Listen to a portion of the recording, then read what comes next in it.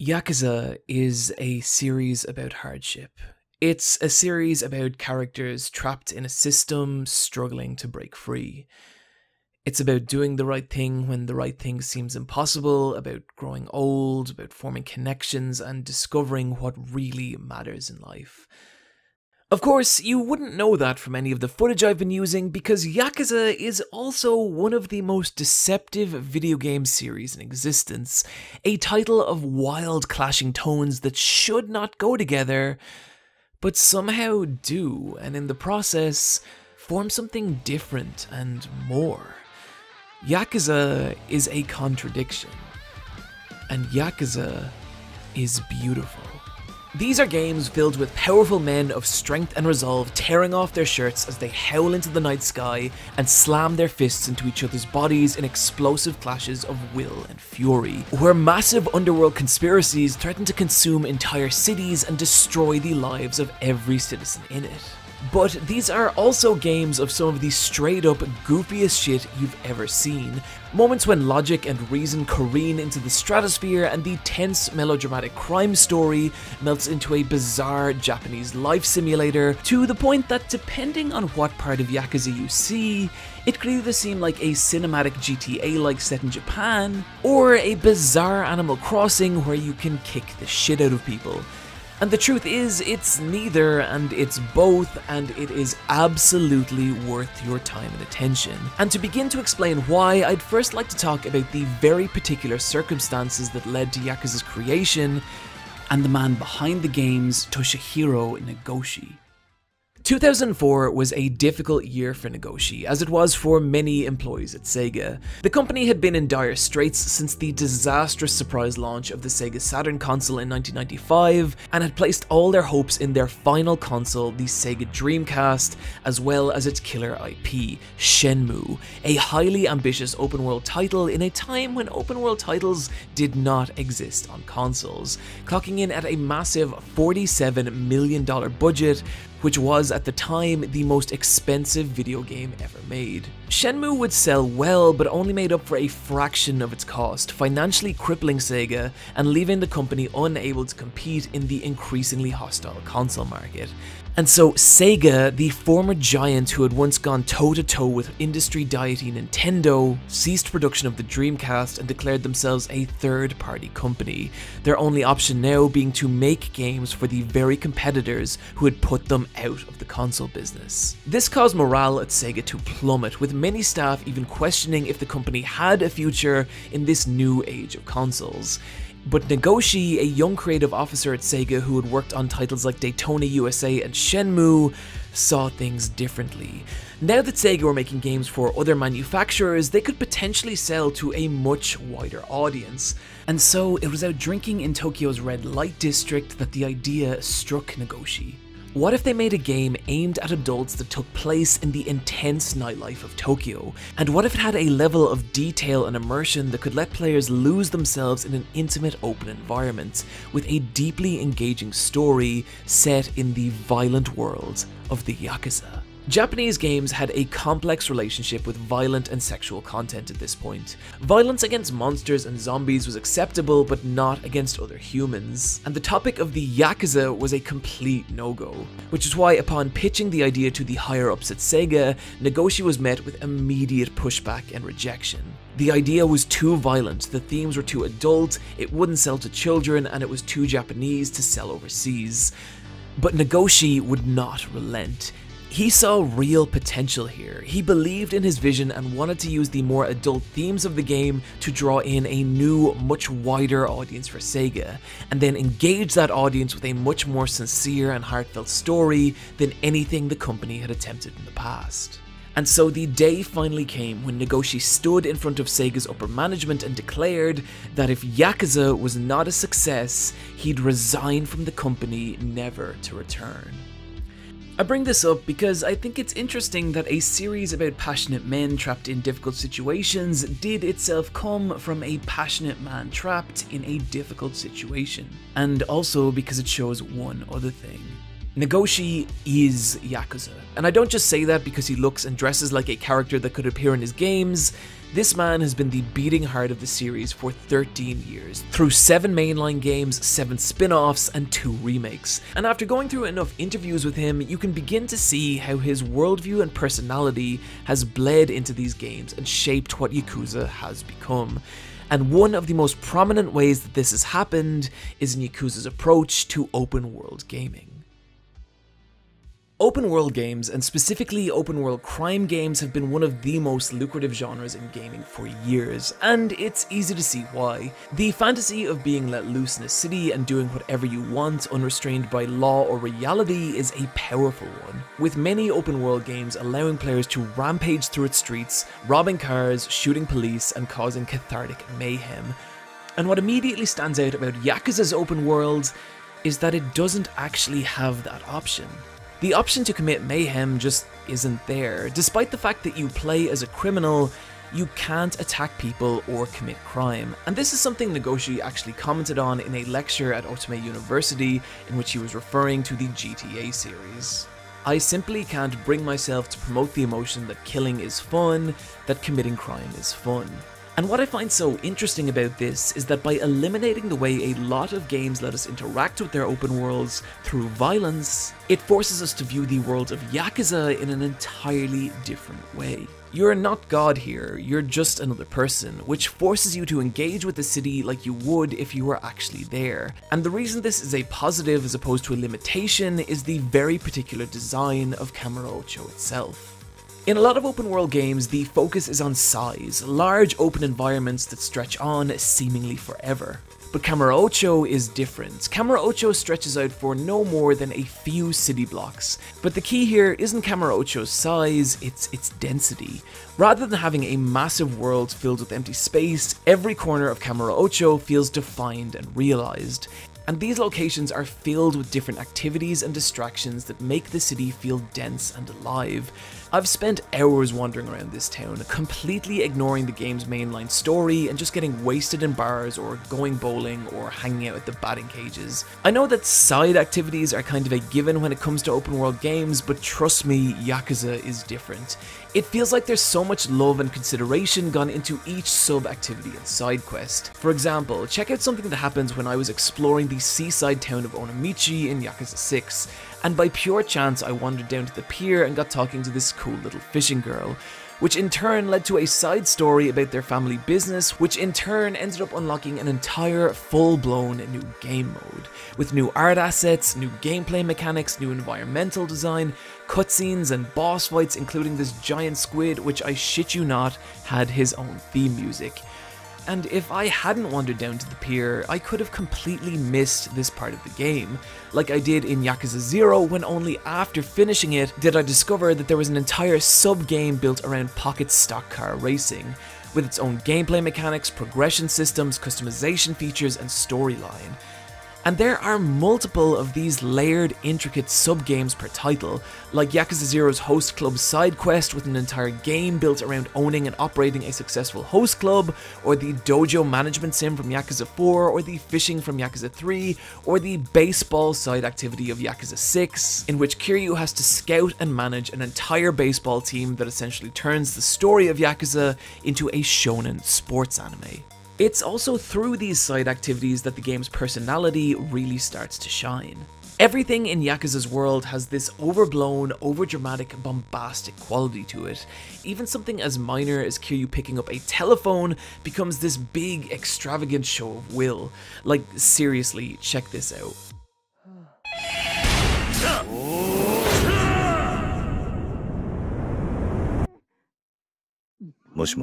Yakuza revels in the irreverence. It delights in depicting serious men in ridiculous situations.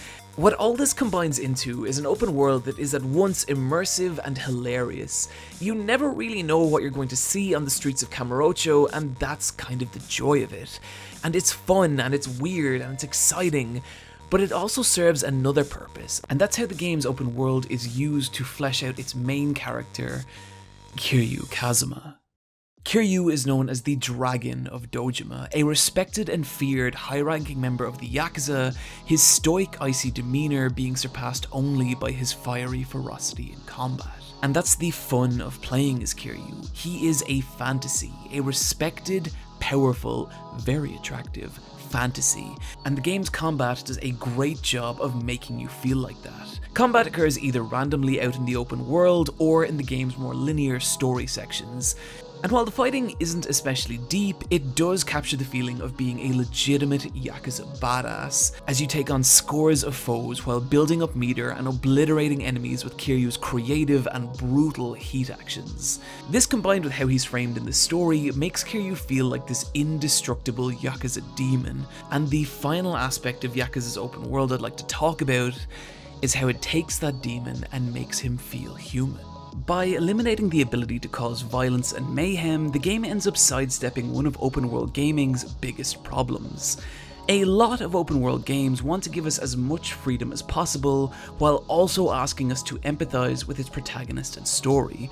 Which is a problem if in between story sequences we're using that same character avatar to run down pedestrians, which creates this immersion-breaking separation between the player's actions and the game's narrative. But in Yakuza, that separation doesn't exist. While Kiryu will defend himself if attacked, he would never attack an innocent person, therefore that option is not available to us. But this also means that every action we can take is in turn something Kiryu would actually do, and it's here we start to see a very different side of the Dragon of Dojima. Kiryu is this indestructible Yakuza badass, but he's also someone who just likes to relax in his local cat cafe, who gets way too into stock car racing, enjoys a passionate round of karaoke, and who hangs out in chat rooms while typing like an idiot. But where the game takes this further is in its many sub-stories, in which Kiryu meets one of the city's usually pretty strange inhabitants and helps them with some personal issue they face. And rather than just feeling like standard side quests, these are actually a lot of fun, either playing up Kiryu's awkwardness by dropping him in an uncomfortable situation, or just being genuinely heartfelt. And it's through these activities we get to know the goofier, more intimate side of the hardened Yakuza legend, and it humanises Kiryu in a way that only video games can really do, as by exploring and engaging in Yakuza's open world, you're coming to know the subtleties of Kiryu's personality. The other advantage of this is that when we do actually engage with the game's story, we're already invested because we already care about Kiryu. Most of the plots of the Yakuza games follow the same basic formula. Kiryu, or one of the other series protagonists, becomes involved in some massive Yakuza conspiracy over either land, money, or in several cases, a small child. And from here, we watch them punch their way through entire buildings of enemy Yakuza, usually culminating in a scene where two men derobe and wrestle until one stops being evil. The quality of the plots varies a lot from game to game, but one thing that stays consistent is the level of visual presentation. The Yakuza games, and specifically their cutscenes, are gorgeous. Even on older hardware, everything from the character models to the facial animation to the camera work and lighting are leveraged to convey a palpable sense of tension and emotion. For example, check out this scene from Yakuza 6 where Kiryu meets new character Somiya. And watch how much drama the game squeezes from this brief exchange and how much it says about their relationship, conveyed purely through editing, shot composition, and sound design.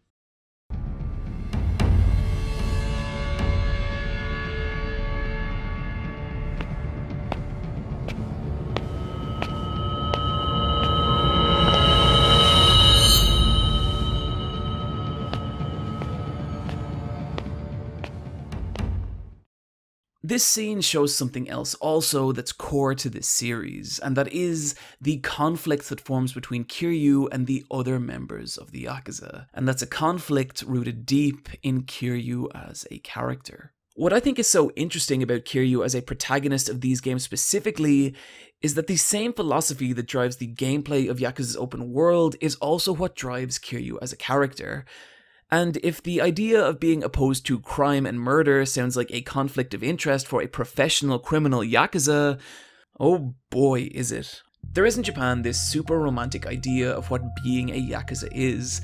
Despite the fact that they are a known criminal organization, public opinion on the Yakuza is mixed, with many people seeing them as criminals who keep crime clean, who keep more volatile groups like the Chinese triads in check. And a big part of this is down to the Yakuza's own efforts. They frequently try and position themselves as a positive to Japanese society, doing things like contributing to the relief effort in Japan in times of crisis, as they did in the 2011 triple meltdown of the Fukushima power plants, or the 1995 Kobe earthquake. Actions like this mean it's very easy to get a romanticized view of the Yakuza, to see them as modern-day outlaw samurais, whose means may be questionable but ultimately have Japan's best interest at heart. This is the traditional, idealized view of the Yakuza, and this view is shared by Kiryu. To him, being a Yakuza means being strong enough to stand outside society's laws and forge your own path through life, and having the will and conviction to do what only you believe is right. The problem with this ideology, though, can be revealed with a quick Wikipedia search. The Yakuza have been involved in everything from human trafficking to dogfighting to high-level government corruption to even open gang warfare that spilled onto the streets of Tokyo with innocent lives lost in the crossfire. This is the violent reality of the Yakuza, and it's that violence that is embodied by many of the characters surrounding Kiryu. Kiryu is at heart a good person, but he's part of an organization that surrounds him with evil people. Every character in Yakuza has their own distinctive worldview and philosophy on what it means to be a Yakuza, and it's these ideologies that drive Yakuza's more brutal encounters and what keeps these conflicts so interesting. I want to return to Someya for a moment. If that cutscene from earlier wasn't indication enough, there comes a point in the story where Someya and Kiryu have a showdown. Showdowns in Yakuza tend to coincide with the major beats of the story, and are usually preceded by both characters ripping off their suit jackets and bearing their tattoos before beating the living soul out of one another. And the tattoos specifically are important. These are the physical embodiment of what it is to be a Yakuza to these characters, with each carrying personal significance to the character that bears them. Like, take Kiryu's dragon, for example. The dragon is the undefeatable Lord of the Heavens, expressing his own strength and commitment to his own freedom.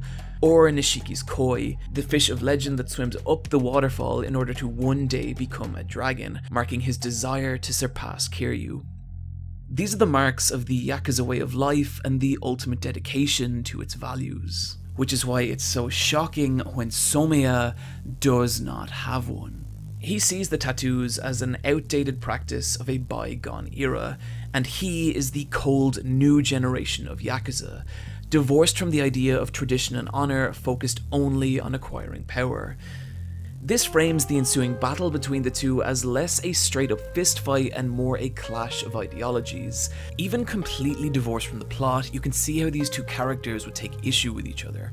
With Kiryu's idealized version of what it means to be a Yakuza, against Someya's cold, emotionless reality of what being a modern-day Yakuza actually is. It's setups like this that gives these violent brawls a real emotional weight, as each character struggles to prove their resolve and justify their own way of living through sheer physical force.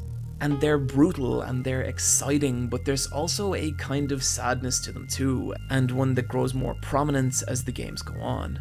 Later on in Yakuza, the constant fighting starts to take its toll on Kiryu, who eventually becomes disillusioned with his underworld lifestyle and decides to walk away and start a new peaceful existence with his adoptive daughter, Haruka. But there's an issue there. Kiryu can't help himself.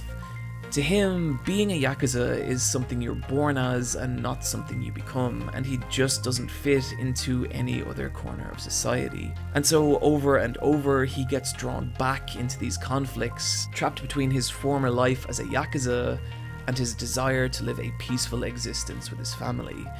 And this is the struggle that plays out over the course of the series.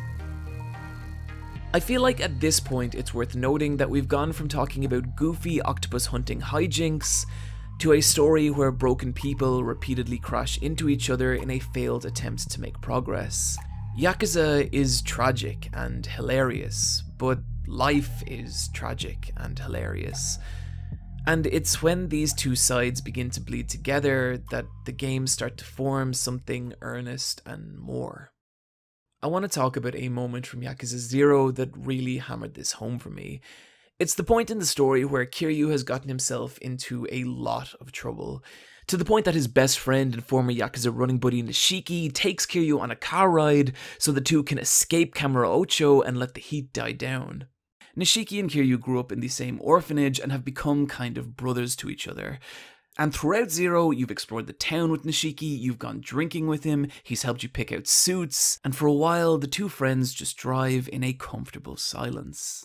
Until they stop at, well, nowhere. Kiryu gets out of the car and Nishiki offers him a cigarette, which Kiryu takes a slow, steady inhale of, before finally asking Nishiki what exactly he's doing. And Nishiki, through tears, tells Kiryu that this is the kindest, most painless end Kiryu could hope to meet at this point.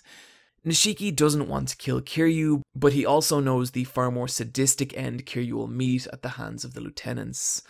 And it's a real heartbreaker of a scene, delivered with all the mood and weight these games are so adept at. But as I was watching it, all I could think about was this really stupid moment from earlier in the game, when Nishiki and Kiryu were singing this dumb karaoke track and the whole scene transformed into this 80s hair metal style music video, and how fun and weird and silly it seemed at the time, and how now in hindsight that moment feels nearly obscenely tragic.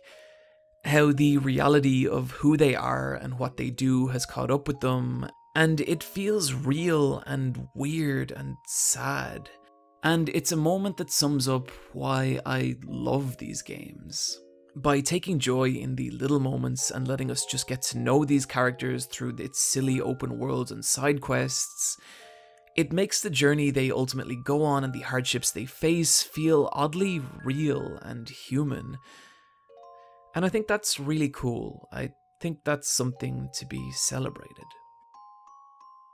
I hope if I've done my job right here, you're at least a little intrigued about this series, which games to play and where you should start. But the truth is, I think all this series is worth playing. Maybe not one after the other unless you have 300 hours to kill, but if you need a place to start, I'd really recommend Yakuza 0. The game is a prequel taking place 20 years before the events of Yakuza 1, and it has arguably the best story, combat, and gameplay systems out of any of the games. But possibly its biggest selling point is its second playable character, Goro Majima. Majima is Kiryu's psychotic and dangerous rival, eventually turned ally of the series, and he's this kind of fascinating wildcard in the world of Yakuza, the total opposite of Kiryu in nearly every respect. And so imagine my shock when the opening of Yakuza 0 depicts my eye-patched brethren as a diligent, buttoned-up manager of a successful cabaret club, and watching the waterfalls of shit he has to wade through over the course of the game, and how it gradually transforms him into the feared mad dog of Shimano he becomes for the rest of the series. In a weirdly powerful and sad story about just living life on your own terms and being who you've gotta be. One that had me weeping like a small weak child by the time the credits rolled. The other advantage of starting at 0 is that this will also position you perfectly at the start of Kiryu's story, and from here you can watch him go from a young, inexperienced Yakuza thug in a cheap suit, to the legendary Dragon of Dojima, to just a man trying to outrun his past and struggling to start again, in a story that spans 7 games and 30 years.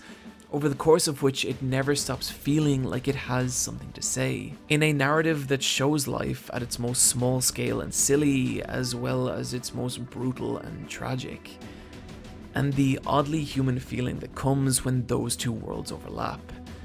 And I think something that unique and special could only come from a single passionate vision. Which is why I'm so glad that Nagoshi fought through Sega's dark age and made his vision a reality. And, of course, why you should play Yakuza.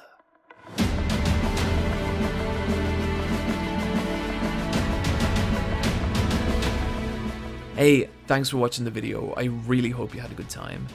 I got a little announcement, and that is that I'm going to be a special guest at this year's Con Bravo in Toronto. So if you're in the area, do come on down and we'll do photos and signings and it'll be a good time. I want to give a huge shout out to the Wolfpack over on Patreon. Once again, I love you guys and thank you for letting me do things like this. And this week especially, I'd like to thank Hunter K. Jallo, Austin J. Dubby, The Proletariat, Jay Roos, Warlord Squirrel, Aki Dearest, Samurai Sushi, and Robokai Drank a Beer Once. If you'd like to hear me talk more about Yakuza, you can do so over on the Let's Fight a Boss video game podcast, or you can come find me on Twitter at iPatchWolf.